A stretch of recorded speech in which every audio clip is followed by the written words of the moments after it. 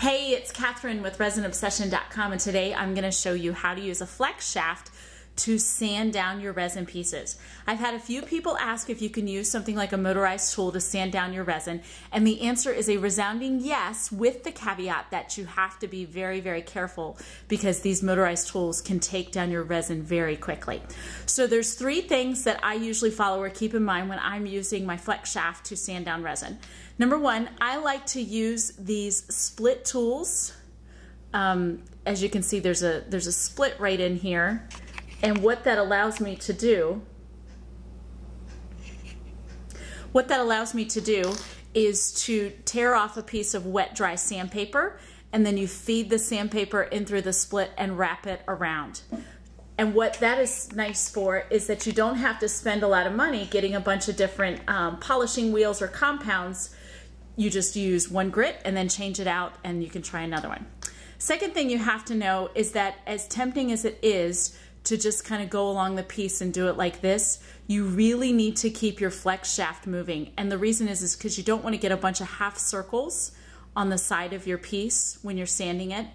And then of course the last thing is that you really don't have as much control over this as you think you do. So you'll want to use your thumb as a brace and sand that way. And what that does is it just helps keep your grinding tool under control versus kind of trying to go along like this. You really can't gauge the amount of pressure that you're using, okay? So we're using sandpaper on the split mandrel.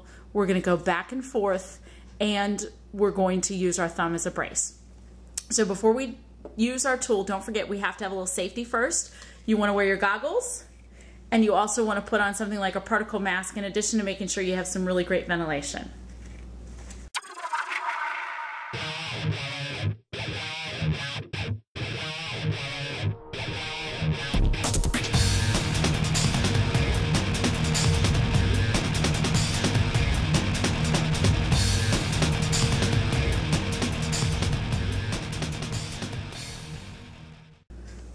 Okay, so there you can see that this edge looks a lot more worn down than this edge now. You can kind of see we really were able to take off a lot of resin in a hurry. Let me zoom in on that for you.